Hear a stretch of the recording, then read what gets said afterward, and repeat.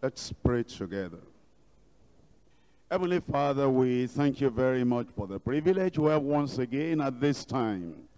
We're asking, Lord, that your word will be real to every heart tonight in Jesus' name. We're asking, oh Lord, that the blessing contained in your promises will be ours, not only today, all through our lives and in our ministries in Jesus' name. Exalt the Lord Jesus Christ tonight. And Lord, we also pray that you lift him up so much that we'll be able to see what he has for us. And we pray, Lord, that you lift us up our faith in you, so that we'll be all we need to be for the glory of the Lord. Thank you, because we know you have answered. In Jesus' name we pray. Give me an amen like you have not gone to sleep. That is better. Can you say that again? God bless you. Tonight we're looking at Revelation chapter 3. And we're looking at verses 7 all through to 11, all through to 13. I'm starting with verse 7. And to the angel of the church in Philadelphia write, these things says he that is holy, he that is true, he that has the key of David, that he that openeth and no man shutteth, and shutteth and no man openeth. We're looking at this church tonight, and we're looking at purity and perseverance of a faithful church. This church, the Lord Jesus Christ found it to be faithful and to be persevering, as well as to be pure. This church in Philadelphia received commendation, praise, and encouragement without any blame, without any correction, and without any condemnation from Christ. And he that is true and holy did not see anything unclean, anything unholy, anything untrue in their midst. The righteous, impartial judge was so pleased with that church that all he had to say to them was that he would give them a privilege of further, greater, more usefulness in ministry. There are two churches among these 7. The church in Smyrna and the church in Philadelphia. Christ commended them. He had no moral flaw to point out. There was no spiritual blemish or doctrinal error to correct. And therefore that gives us encouragement. If there can be 2 churches out of the 7 that Jesus looked at with his penetrating eyes like flames of fire, and yet he couldn't see anything unclean, any sin of a blemish, of a blame, any sin of a spot, any sin of sin, hidden or open in their midst. What an encouragement, what a hope he gives to us, that the church today can be pure, can be holy, can be righteous. Not only that, that the individual Christian, the possibility is there that we can have complete victory in the Lord, with the Lord, for the Lord, living every day the victorious life, living a day at a time. As you think about the other churches we have studied, the church in Ephesus, the church in Pergamos, the church in Thyatira, and the others will see, and the church in Sardis, and you come to this one, and you'll find that the compromise in other churches, you don't find in Smyrna, you don't find in Philadelphia. The corruption you find in the other churches, you don't find in Smyrna, you don't find in Philadelphia. The decline of the first love you find in other places, not in Smyrna, not in Philadelphia. The inroad of idolatry and immorality that came through the corrupting influence of Jezebel, you don't find in Philadelphia, not in Smyrna. The deception, the doctrinal deception, and the deeds of Balaam and the Nicolaitans that you find in other places that Jesus said, I hate it, and I don't want it. And it's unfortunate for you, church in Thyatira, you permit this kind of thing in your midst. You don't find in Smyrna, you don't find in Philadelphia. The association and interaction with false religious people of the world. No, you can't find that in Smyrna. You can't find it in Philadelphia. The tolerance of sin, tolerating sin, tolerating false prophets, the fear of suffering persecution, and the consequent unfaithfulness that you find in other churches, you can't find in Smyrna, you cannot find in Philadelphia. This is a church. That is the church in Philadelphia, a faithful church, a pure church, a Christ-honoring church, a God-exalting church. And that's why we come to this church tonight, wanting to see what the Lord has for us in this church as a lesson for you and a lesson for me, so that we'll see what the Lord can lead us into, or will lead us into. There are 3 points. I've divided the passage into 3 parts. Number 1, Christ's perfection, power, and characteristics. The Lord Jesus Christ, before he gives a message to the church, he always introduces himself. And he comes to this church, to this God-exalting church, and to this Christ-honoring church, and he reveals to them his perfection, his power, his characteristic. Number 2, the Christian's purity, perseverance, and consecration. The Christian's purity, perseverance, and consecration. Point number 3, the conqueror's position as a pillar and his crown. The conqueror's position as a pillar and his crown. I come to point number 1, Christ's perfection and power and characteristics. You see, as a Christian and as a church, the more you know Christ, the more you focus your attention on Christ, the more you know the beauty of the life of Christ, and the more you know of the power and the authority of Christ, the more confidence you have.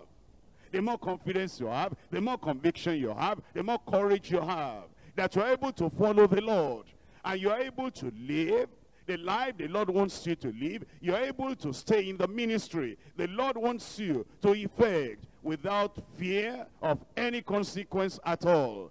And listen to the Lord Jesus Christ there. This is beautiful. In Revelation chapter 3 verse 7. And to the angel of the church in Philadelphia. I've told you before that word angel, angelos, is a messenger of that church. Is a messenger leader of that church. Is a shepherd of that church. Is a pastor of that church. To the angel, to the pastor, to the leader, to the messenger of the church in Philadelphia, write. This was coming from the inspired pen of John. But it was a message that came from Jesus Christ and went through John and got to the church. And it was given to the leader there so that he'll be able to give it to the congregation, to the believers. And then it's not only for that church only, because at the end of it says, he that has ears, let him hear what the Spirit is saying to the churches. So the message is for you and for me today. How did Jesus Christ introduce himself? Look at this. These things says he that is holy and that is true, and that has the key of David, that openeth, he that openeth, and no man shutteth, and shutteth, and no man openeth. You know, a people of God, when you understand that verse alone, you can rejoice and have a jubilee, celebration over that verse, just that verse. As you look at Jesus Christ, and you see what Jesus Christ means to you and to me. First, the Lord introduced himself to the church, and he said, he is the one that is holy. Number 2, is the one that is true. Number 3, is the one that has the key of David. He has final authority. He opens a door. Nobody can shut it. Nobody can shut any door that Jesus Christ opens. No government can shut that door. No power can shut that door. No evil personality, principality can shut that door. And then when he shuts the door, there is nobody that can open that door. We'll get to that in a moment. Number 1 is the Holy One. He said, here is the one that is holy. Isn't it very interesting that when the angel was speaking to Mary, the Holy Ghost will come upon you and overshadow you. Therefore, that holy thing that shall be born of you shall be called the Son of the Highest. Angels called him holy. Isn't it interesting that Pilate, that examined him, he said, I cannot find any fault in him. Pilate called him holy. He appeared in the synagogue. And then when the demon-possessed people saw him, they began to tremble. What have we got to do with you, thou Holy One of Israel? Demons called him holy. As we look at Jesus Christ, is a holy one. It's proclaimed by angels and demons that he was holy. By men and his enemies, they knew him to be holy. They couldn't find any fault in him. That's why the Father, by the way, accepted his sacrifice, his atonement for sin. Because God Almighty found him holy, found him righteous, found him spotless, found him sinless, found him pure, found him perfect. The Father, the angels, the demons, the men, the enemies, his own disciples, they all found him to be holy. And he came to this church. And as he introduced himself, he said, I'm writing to you. I'm speaking to you. I'm sending a message to you. Who is the one talking to you? He that is holy. Number two, he that is true. Do you remember the testimony of Jesus Christ? I'm the way, the truth, and the life. Do you remember what John said about Jesus Christ? Is full of grace and truth. And do you remember what the epistles said? The epistles, what they said about Jesus Christ? They say, we need to look at the truth as the truth is in Jesus. And then at the time of his trial, here comes the question. And then the question as it came, what is the truth? And then Jesus said, to this end was I born. And for this cause, for this purpose, did I come into the world, that you should bear witness unto the truth. Everyone that is of the truth heareth my voice. Is the truth that sets us free from all sin. Ye shall know the truth, and the truth shall set you free. Here is the Lord Jesus Christ, and it's declared to us that he's the Holy One and he's the true one. Acts of the Apostles chapter 3. Acts of the Apostles chapter 3. And I'm reading from verse 14. Acts 3:14. And ye denied the Holy One and the just, and desired a murderer to be granted unto you, and killed the Prince of Life, whom God has raised from the dead, whereof we are witnesses. That testifies to the life of Jesus Christ, who was holy and pure and perfect and righteous through and through. In Hebrews chapter 7, Hebrews chapter 7, reading from verse 25. Hebrews 7:25, wherefore he is able also to save them to the uttermost, that come unto God by him, seeing he ever liveth to make intercession for them. Look at verse 26. For such an high priest, talking about Jesus Christ, became us, who is holy, harmless, undefiled, separate from sinners, and made higher than the heavens. That's the Lord Jesus Christ. He was pure, he was holy. In Revelation chapter 19. Revelation chapter 19, reading from verse 13. Revelation 19, reading from verse 11. And I saw heaven opened, and behold, a white horse. And he that sat on him was called Faithful and True. And in righteousness does he judge and make war. Here we are told that Jesus Christ is faithful and true.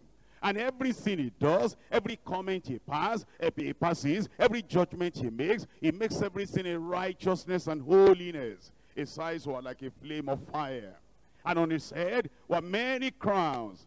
And he had a name written that no man knew but he himself, special, precious, peculiar.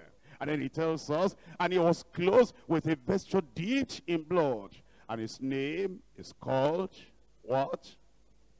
The Word of God. And we come back to Revelation chapter 3.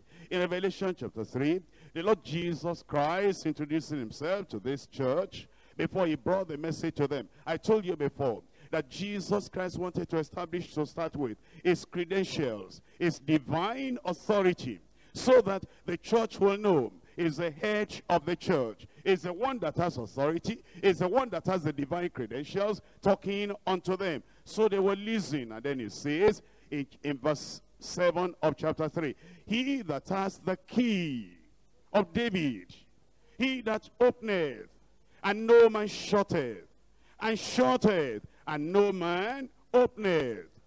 Look at this. Look at this. The authority of the Lord Jesus Christ. Before I pass comment on that, can you turn back to chapter 1 of Revelation? Chapter 1 of Revelation, verse 18. I am he that liveth and was dead. Behold, I am alive forevermore. Amen. And it says, and I have the keys of hell and death.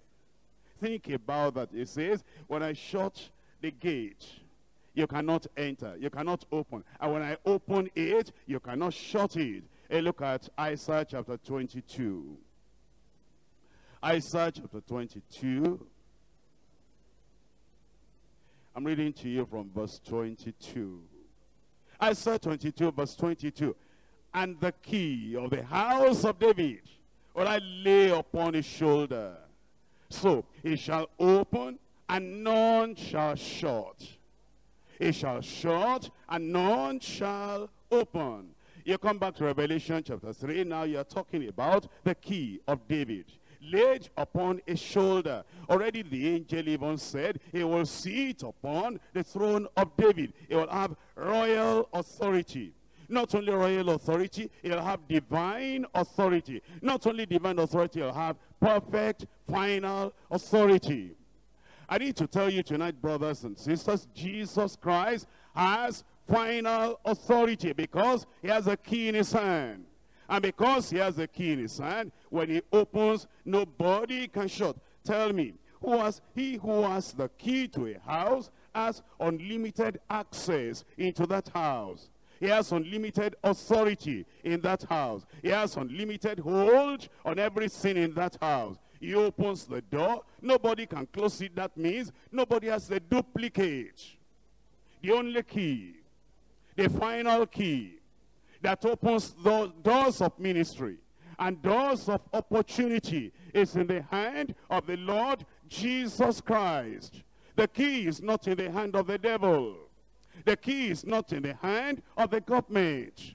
The key is not in the hand of the powers of evil. The key is not in the hand of principalities and powers. The key is not in the hand of decision makers in the world. Tell me, when the gospel started in Jerusalem and the Lord Jesus Christ opened the door of ministry, and we can read from the history, because they said, we'll not have this man to rule over us. He said that in a parable. And yet, the gospel covered Jerusalem, and the Sanhedrin, and the Pharisees, and the Sadducees. There was nothing they could do, because Jesus had the key of ministry and the key of world evangelization in his hand. And when he opened the door, those Pharisees and those Sadducees and the members of the Sanhedrin, they couldn't shut the door. And then they said, we know what to do. We're going to lock them up in the prison. They locked them up in the prison. And Jesus said, you don't have the final key. I have the final key. And he sent his angel from heaven, and he opened the door and said, go stand and speak all the words of life. And then at another time, Herod took Peter again, and he locked him up in the prison.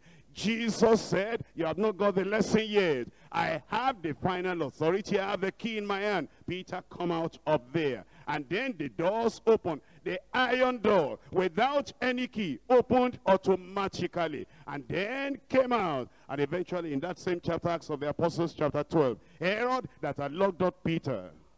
Then he began to declare and make an oration. And then he did not give the glory to God. The angel that opened the door for Peter to come out of the prison smote Herod and died. Not only that he died, immediately, not 4 days after, like Lazarus, and not 4 hours after, immediately worms came all over and ate him up, and he didn't see what they were going to bury him. Jesus Christ has the key of authority and the key of power. And that's the reason we have confidence in the Lord. Because if he sends us somewhere to minister, if he sends us somewhere to open a church, if he sends us somewhere so that there is an open door of ministry, opportunity before you as a servant of God, as a child of God, he says, I have the key of authority. And when I open, there is no one that can shut that door. And that's the reason if you're a child of God, you have confidence in the Lord. You have courage in the Lord. You have the conviction that if this Jesus Christ is with you, who can hurt you? Who can harm you? What can principalities and powers do? And when God establishes you in a place, and when God sends you into a place, and he says, this is what to do. Any group of people, call them witches, call them wizards, call them herbalists, call them whatever name, call them principalities and powers, any kind of conspiracy or plot they have together, wanting to stop that, they will kill themselves and hurt themselves, because this is a door that the Almighty God himself has opened. There's something wonderful here now. There's something wonderful here. Listen to me. Before Jesus left, he looked at Peter, and then he looked at the disciples. He said, I give unto you the keys of the kingdom of God. He had the key, and he gave it to Peter. What did Peter use the key to do? I'm sure you know your Bible. Acts of the Apostles chapter 2. On the day of Pentecost, the Holy Ghost came upon them. And then the key came. The key is the proclamation of the word of God. As they proclaimed the word of God, 3,000 people were converted. That's the key. It's the key to open the door of evangelization, of ministry, of opportunity. And when Jesus Christ gives that key, and he says, you can use my name, I give you the power of attorney. Go and do it in my name. When you do it, nobody can say no to you, because whatever you bind on earth is bound in heaven. Whatever you loose on earth is loosed in heaven. And then in Acts of the Apostles chapter 3, here they were coming, and they saw that man lame from his mother's womb. Here is Peter, and then here is John. And then they looked and remembered, what did we have the other time? It's the key. Because he that believeth in me, the works I do, he shall do. And greater works than these shall ye do, because I go to the Father. And then Peter said, silver and gold have I none, but don't worry about that, because we have something that is greater than silver and gold. In the name of Jesus Christ of Nazareth, rise up and walk. And the man was slow. He didn't understand that we have opened the door already. He was still inside there. And then Peter took him by the hand, lifted him up, and was jumping and walking and running after them, and went into the temple in a good attitude, praising the Lord. As a result of that, in Acts of the Apostles chapter 4 verse 4, we're told that 5,000 people came to know the Lord. That's the key. And then in chapter 5, here we are now. And Peter, he was just going his way and was walking. And then the people that were demon-possessed and the people that were sick, they lined them up on the street. And as a shadow of Peter came on them, they were being healed. And God multiplied the church in Jerusalem greatly. And then they went to Judea. Then they went to Samaria and to the uttermost part of the earth. That's the key. You would have thought that the way they were fighting Christianity in the earlier years, in the early centuries, in the Middle Ages, in the Dark Ages, you would have thought that we wouldn't have any kind of trace of Christianity today. In the way they brought all Bibles together in some areas in Europe, and they burnt them, you will see there will be no Bible today. And in the way atheists rose up and they challenged God and they challenged Christianity, you would have thought that there will be no Christianity, there will be no Bible, there will be no church today. But look at it today, and look at it all over Africa. See what the Lord has done. Because Jesus Christ said, I am the Holy One. I am the true one. I'm the one that has the key of David. And when I open, nobody can shut. And when I shut, nobody can open. Praise the Lord Almighty.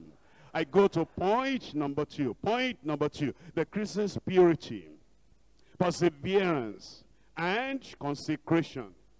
In Revelation chapter 3. Revelation chapter 3, I'm reading to you from verse 8. I know thy works. Behold, I've set before thee an open door. Let me have an amen there. and no man shall shut it. For thou hast a little strength, and hast kept my word, and has not denied my name. There's a lot here. We don't have enough time to deal with everything, but let me just tell you this. It says, behold now, because I know you. You have not denied my name. I set a door before you. And not only that, it's only a little strength you have. Don't let that bother you. Little strength. You have a little strength. As the Lord was talking to this church, he said, all you have is a little strength. But can I remind you that little is mighty when God is in it. Little is mighty, powerful, irresistible when God is in it. Have you forgotten what Jesus Christ said? That if you have faith as little, as small, as a grain of mustard seed, little is mighty when God is in it. If you have faith as a grain of mustard seed, you will say unto this mountain, be thou removed, and be cast into the sea. And then it says, it shall obey you, and nothing shall be impossible unto you. And so they had little strength. But you see, the smallest, the least strength, if it has divine virtue inside it, is greater than the greatest of human strength. That's why, although they had little strength, because it had divine virtue inside it, because God was in that little strength, I can do all things through Christ who strengthens me. Because of that, you have kept my word, and you have not denied my name. So don't tell me that you are not able to keep the word of God because your strength is small. If that strength is small but it's coming from the Lord, then you'll be able to do the will of God. Then it says in verse 9, behold, I will make them of the synagogue of Satan, which say they are Jews and are not, but do lie. Behold, I will make them come and worship before thy feet. You have gone to sleep. I'll read it again. You know, if you don't say amen in time, you are going to keep us here till midnight. If you say your amen in the appropriate place at the right time, I'm going to close in time. Which one do you want? Make your choice. I'll read it to you. Let me test you now. Behold, I will make them of the synagogue of Satan. Don't say it in the wrong way, please. Behold, I will make them of the synagogue of Satan, which say they are Jews and are not, but do lie. Behold, I will make them to come and worship before thy feet, and to know that I have loved thee. The Lord wants me to announce to you tonight that you should know that he loves you, and that your enemies will know that he loves you. And the people of the synagogue of Satan that are trying to shut the door, when God opens that door and nobody can shut that door, they will know that Almighty God and that Jesus Christ, that God has loved you and there's nothing they can do about it. You will taste, you will experience of the mighty love of God in your life in Jesus' name. And then he tells us in verse 10, because thou hast kept the word of my patience, I also will keep you from the hour of temptation, which shall come upon all the world to try them that dwell upon the earth. That is, the great tribulation that will be worldwide. The Lord will protect you from it. That is, the great tribulation that will be worldwide. The Lord will protect you from it. The Lord will preserve you from it. He'll take you away from this place before it comes in Jesus' name. You know, whatever those people of the synagogue of Satan, whatever they are doing, they'll come to bow before you. You will overcome them. I said you will overcome them. And that's the reason after you get out of this Congress and you go back home, you go in confidence. You go in the might of the Lord. You go in the power of the Lord. And nothing will put you on the run in Jesus' name. In Isaiah chapter 49. Isaiah chapter 49. Here is the promise of God for faithful children of God and for faithful servants of God. It says, 49:23 Isaiah. And the king shall be thy nursing fathers, and the queen shall be thy nursing mothers. They shall bow down to thee with their face toward the earth, and they shall lick the dust of thy feet. Thou shalt know that I am the Lord, For they shall not be ashamed that wait for me. You will not be ashamed. You will not be ashamed. Isaiah chapter 60 and in verse 14. Isaiah chapter 60 verse 14. And the sons also of them that afflicted thee shall come bending unto thee. And all that despise thee shall bow themselves down at the soles of thy feet.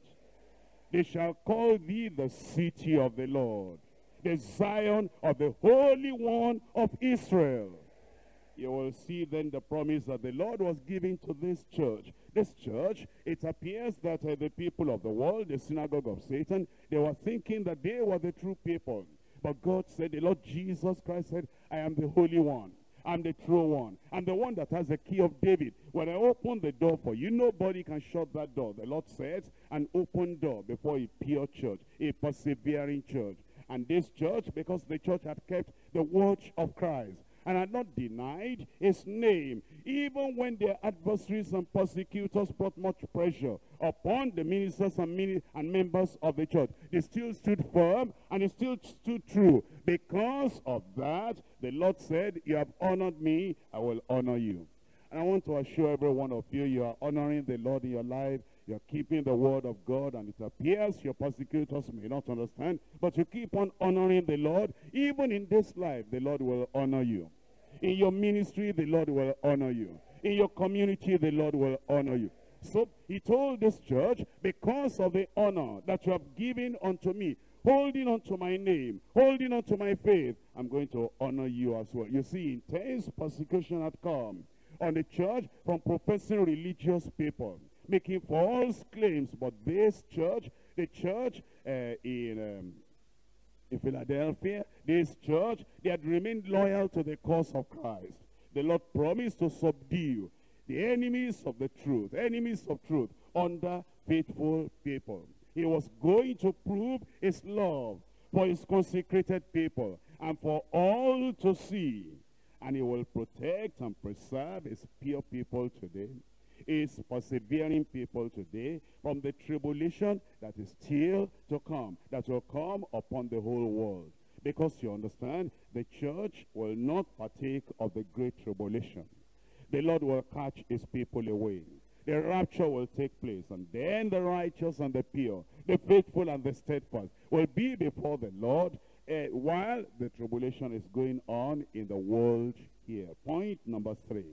In point number 3, we're looking at the conqueror's position as a pillar and his crown. The conqueror's position as a pillar and his crown. That's the conqueror's crown. We're told in Revelation chapter 3, reading from verse 11, it says, behold, I come quickly. Do you want him to come? Behold, I come quickly. Hold fast that which thou hast, that no man take thy crown. Nobody will take your crown. Hold fast what you have. Even if you have a little strength, use that little strength. Hold fast. Even if it appears you're getting tired and your way or your steps are slow, make it steady. Hold fast, because the Lord will soon come. You have endured for such a long time, and the Lord is saying, it will soon be over. I'm coming, and I will come quickly.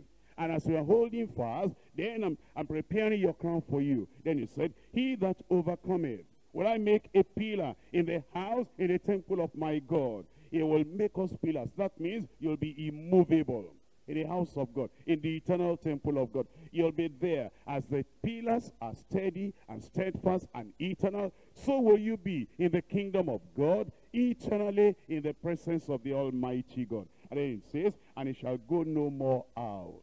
That the Lord will just make you to stay, to stand in his presence forever and ever. And I will write upon him the name of my God, and the name of the city of my God, which is New Jerusalem, which cometh down out of heaven from my God. And I will write upon him my new name. He that has an ear, let him hear what the Spirit says unto the churches. He that has an ear, let him hear what the Spirit says unto the churches. What's the Spirit saying to the churches? The Spirit is calling every one of us to steadfastness.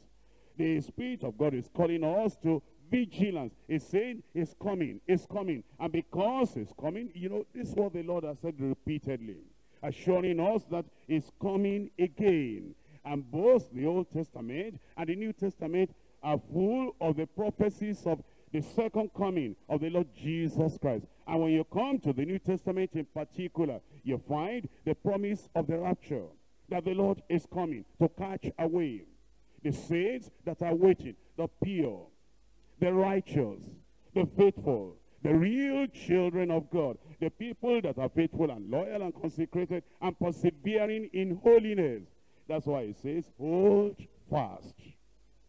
Hold fast. Hold fast that which you have, so that nobody will take your crown. What does that mean when it says hold fast? Turn with me in your Bible to 1 Timothy chapter 6.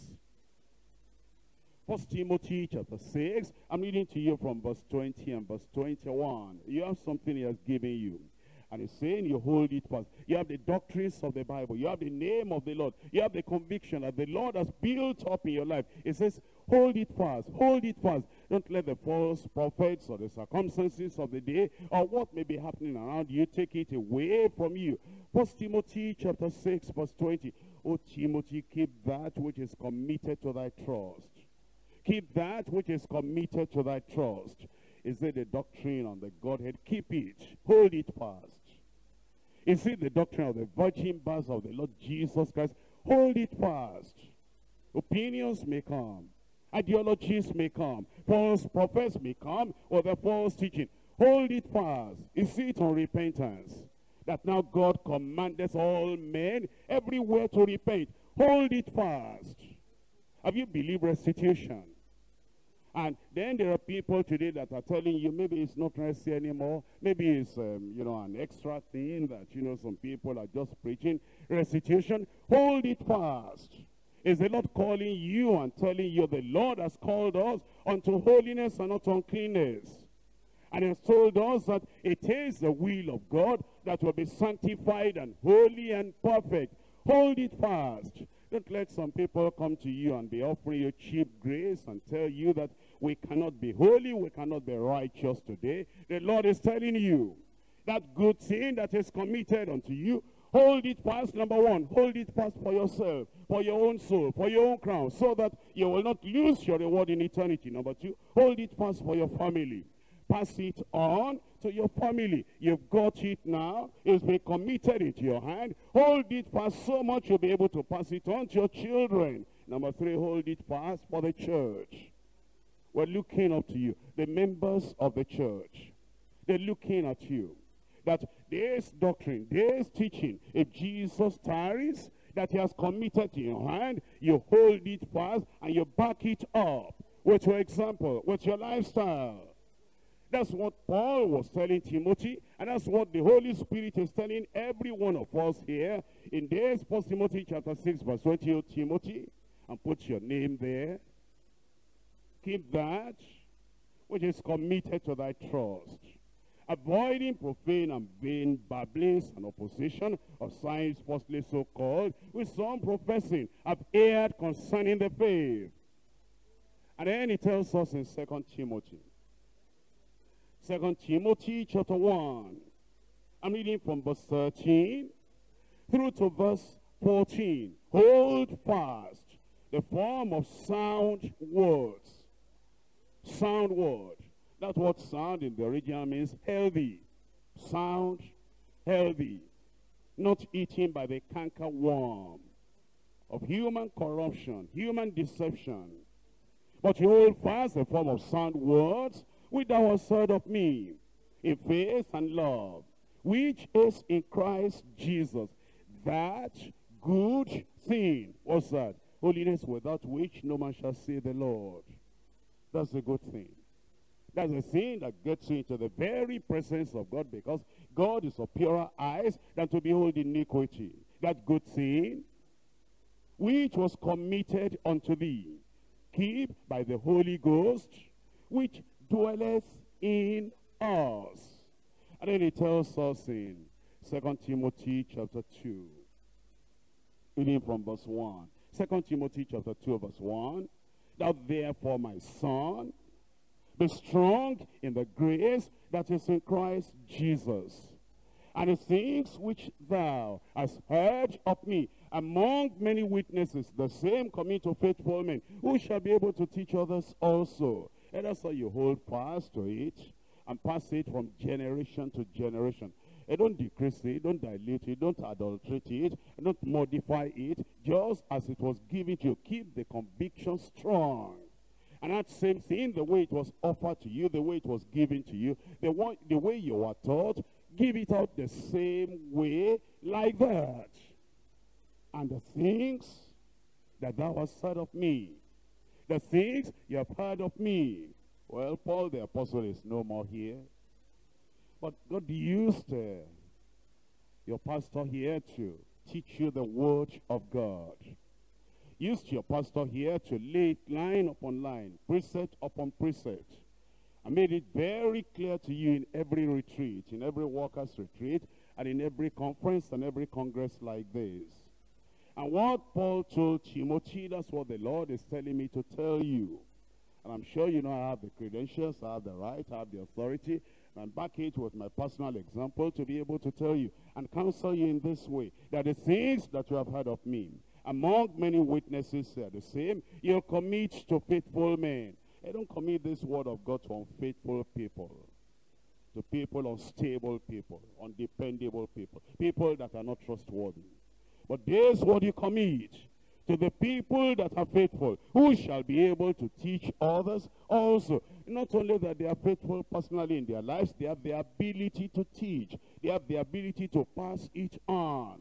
There are some wonderful people of God in our church, and I'm sure you know them in your own church. They are wonderful, they are holy, they are righteous, they are dedicated. They have real conviction, but they don't have ability to teach. You cannot pass it onto their hand. But the people that have the ability to teach, you'll pass it onto them. They'll be able to teach others also.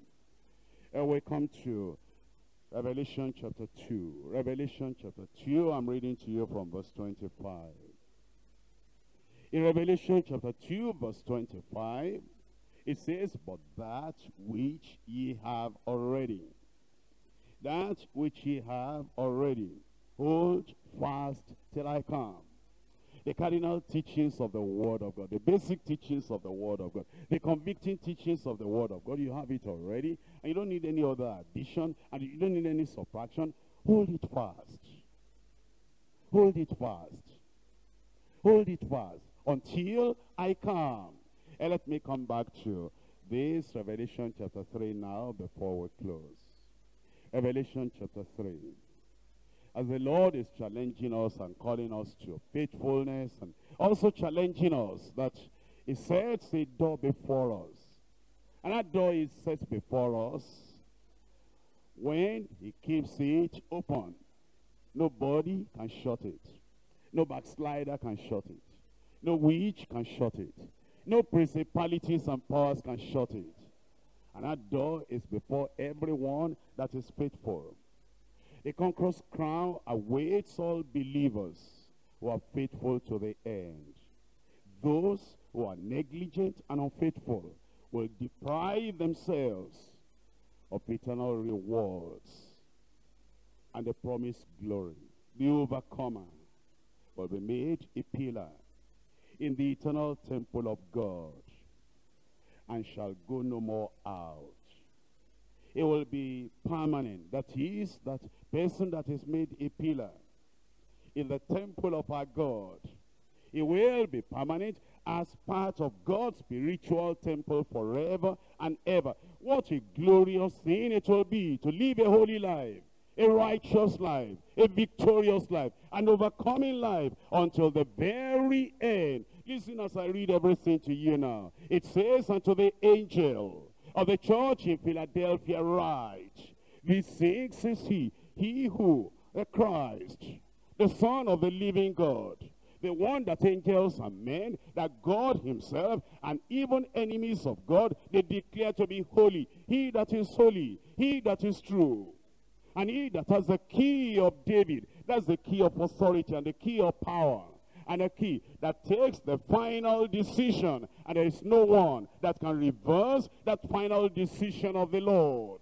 And he that openeth, and no man shutteth.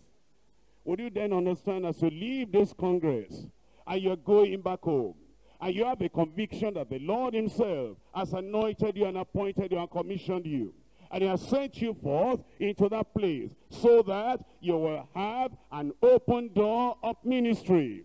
Will you remember anytime those enemies of righteousness and the enemies of progress, anytime any of those people will threaten, they are going to shut the door. If you don't change the doctrine, if you don't change your style, if you don't do this and do that, they have the authority, they have the connections, they're going to close the door. Will you remember and tell them that the key of open door of ministry is not in their hand, it's in the hand of the Lord Jesus Christ.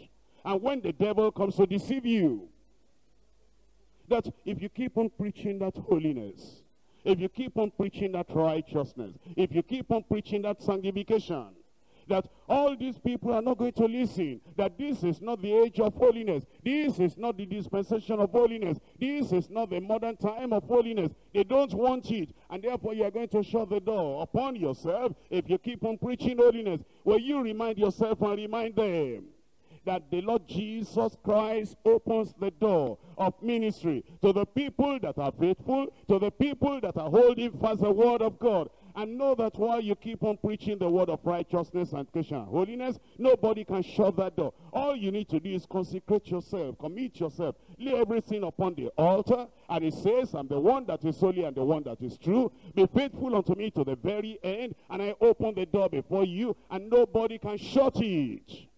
And brothers and sisters, can I tell you that in your local church, in Deeper Life, if you are living a righteous life, and you are standing by the doctrines of the Word of God, there may be some people in your local church, they don't like the firm, strong stand that you take on righteousness. And they can gang up together. And they can come to talk to you and say, Pastor, this holiness, righteousness, consecration, conviction, fiery kind of zeal, passion, and evangelism is too much. Our people here, that's not what we want. And if you don't bend and bow to us here, we people here, we have the power, we have the method, we have the strategy to gang together and get you out of this place. Will you stand at such a time and let them know that there is no man, no woman, that there is no gang, no group of people that can shut the door that Jesus Christ has opened? Am I right? Will you go with that conviction out of this Congress and let the people know that you are serving the Lord Jesus Christ and that you are answerable to him, you are not answerable to them? And that Jesus Christ, who appointed you, he has a final authority and he has a key in his hand. And when he opens the door, nobody can shut that door. And that's the confidence your pastor here that he has. Since we started 1973, it's going to get to 30 years now this August. And between 1973 and this time, we've seen much water pass under the bridge. And we're seeing some people that are so bold and direct. They didn't even write an anonymous letter. They came directly to me, and they revealed who they were. And I remember that individual that told me, I can remember the exact place now, and I can remember the way he spoke. And he pointed at me and told me directly and said, if you keep on preaching this holiness, this righteousness, that time we only had the church in Lagos, just Bible study group. We had not even started Sunday worship. And we had not covered the whole of Nigeria. We had not gone to Ghana. And we're not gone to many countries in Africa, but he told me, if you keep on preaching this holiness and sanctification, that I'm telling you that in a few years, everything will fold up. Nobody wants to listen again. And then he told me what I ought to preach. One false doctrine, coming from one false prophet somewhere. And I looked at him and I said, that's what you said? That if Jesus tarries many, many years to come, you'll still find me standing on this same word. I remember the name of that individual now, and he had a ministry in Lagos here. That ministry has folded up.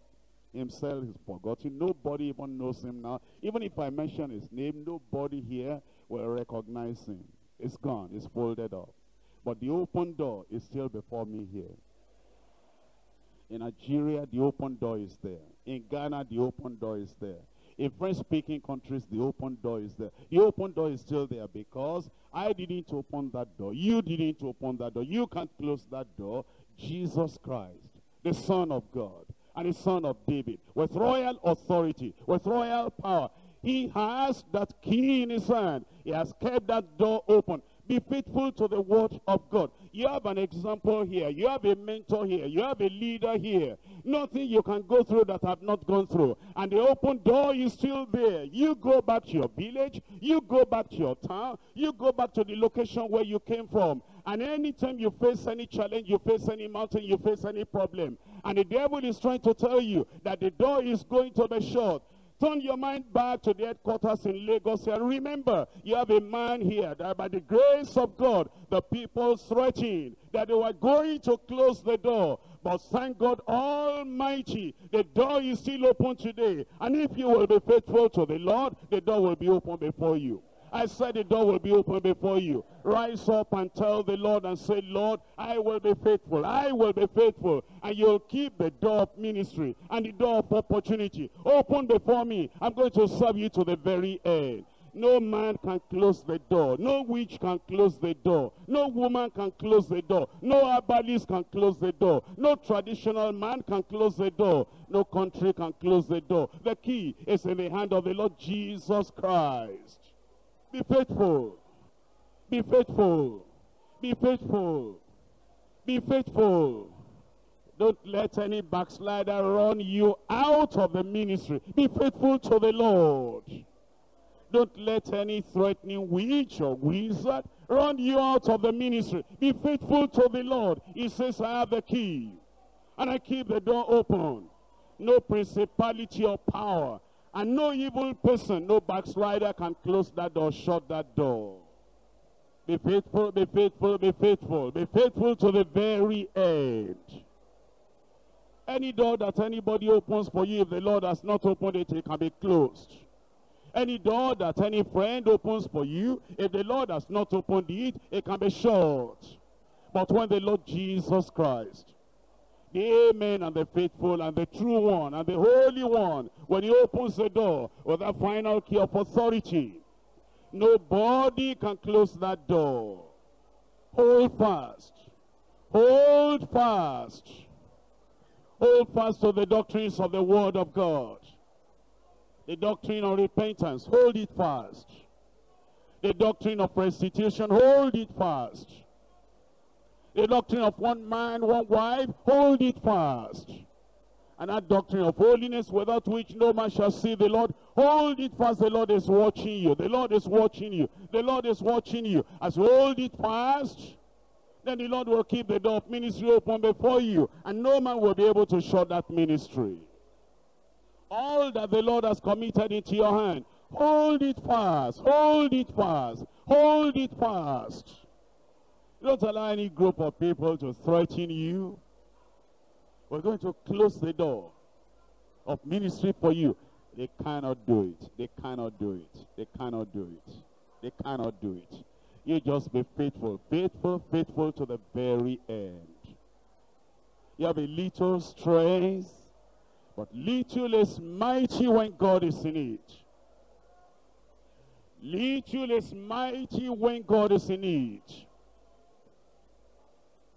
Then you will not deny the name of the Lord. With that little strength I can do all things through Christ who strengthens me. I can do all things. I can do all things.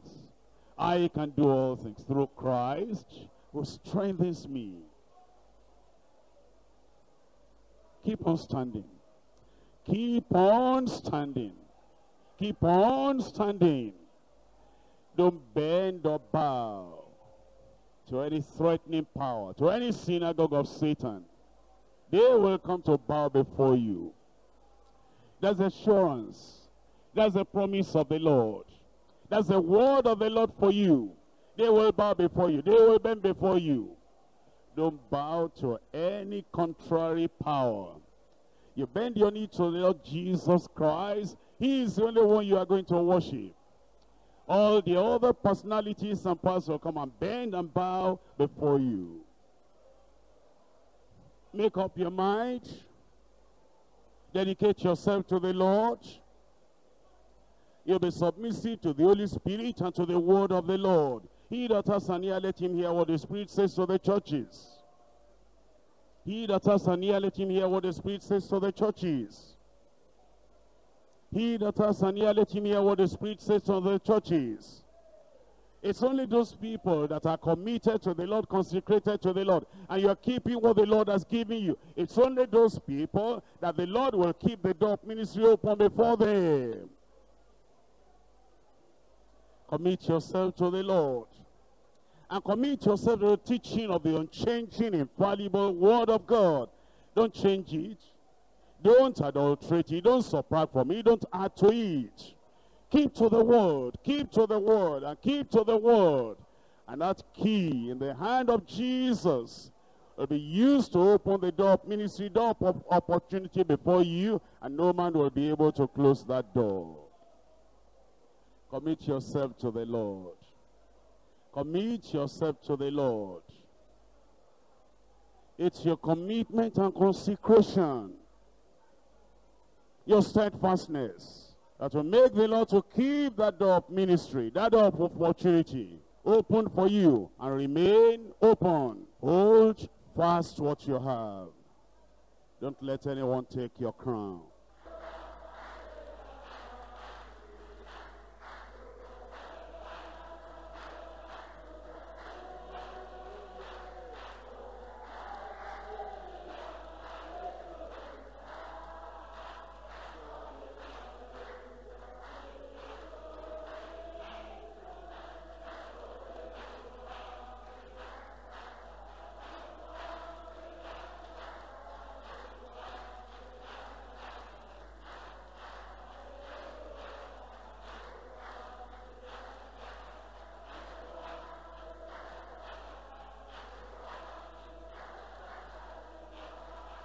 Amen. You will do it. You will do it. There is an